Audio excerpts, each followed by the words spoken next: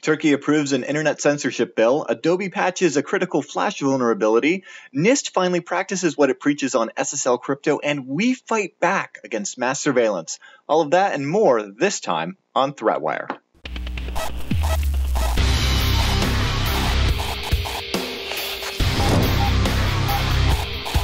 Hello and welcome to ThreatWire, your summary of what's threatening security, privacy, and our beloved internet freedom. I'm your host, Darren Kitchen, and this is our second episode of the rebooted series, where today we will begin with censorship.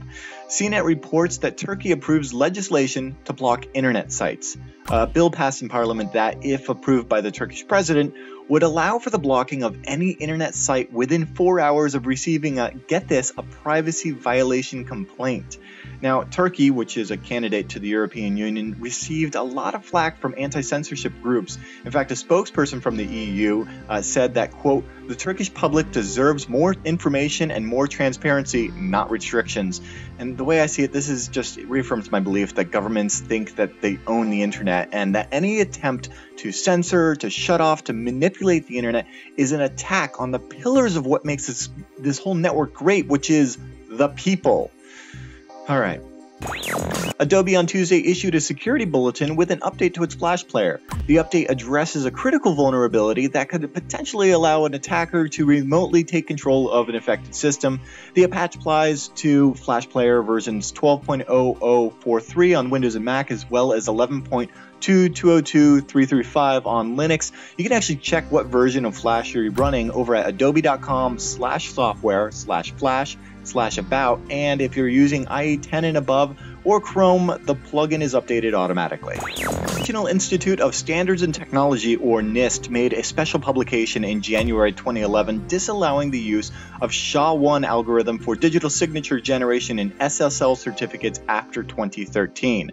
So if you haven't noticed, it's actually 2014 now, and Netcraft is reporting that the SSL certificate for NIST.gov is in fact using the deprecated SHA-1 hashing algorithm.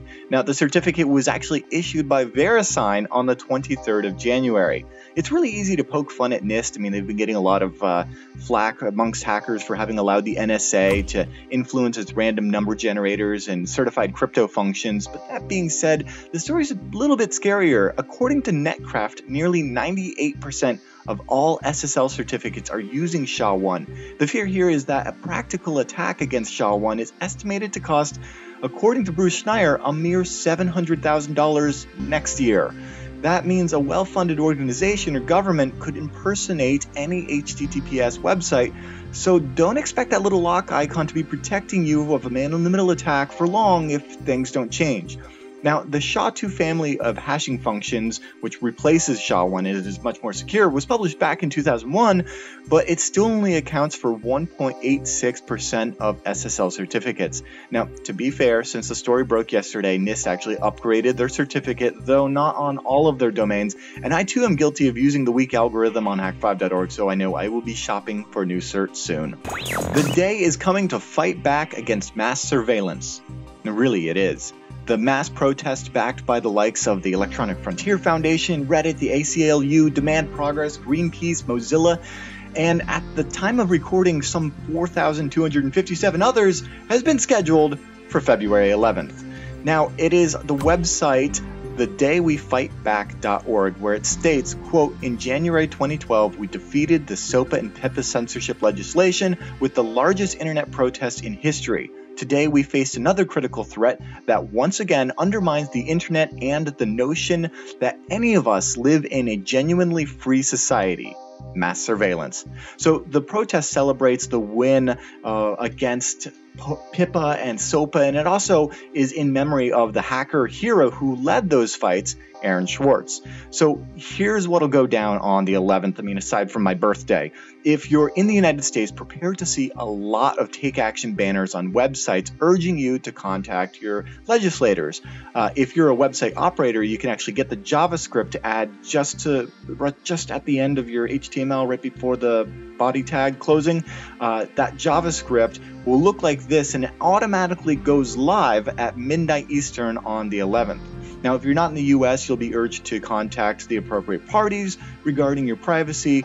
But furthermore, you're urged to get the word out on social media, change your profile picture, join the conversation on Reddit, and otherwise, band together against the nastiest evil to ever grace our internet and all people's fundamental human right of expression.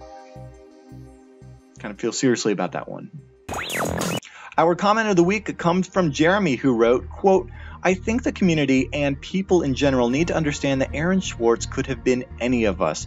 The law is very vague and therefore very open to interpretation. Even normal use of the internet could be considered a violation of the law. They clearly made an example out of him. Regardless of what you think what he did was right or wrong, he was fighting for all internet users. Remember that." Now, there was also a comment that I believe deserves a little attention. It was from Ken, who wrote, quote, "And you push Google Plus without blushing." I guess I do. ThreatWire was actually started as a YouTube commissioned show through Discovery Digital / Revision 3. And at the time, YouTube and Google Plus are kind of merging into one. So it made a little bit of sense there. But now with this reboot, there's really an opportunity to do a proper RSS video feed and, to continue this conversation on anywhere. So I guess my question for you this week is, where would you take your ball and play? I mean, Reddit, the Hack5 forums, a decentralized social network like Diaspora or Friendica, or hey, how about a Telnet BBS? I want to hear your ideas. Let me know in the comments. And remember, you can subscribe at threatwire.org and get involved with the community, currently at Google+, where the conversation goes on all week. That's where I found out about some great stories like the one about the FBI's RFQ to buy your malware, or how the GCHQ targeted anonymous hackers with DDoS attacks. Yay. So anyway, mad props to Mike M and Steve B for those contributions. And with that, I'm Darren Kitchen. I'll see you on the internet.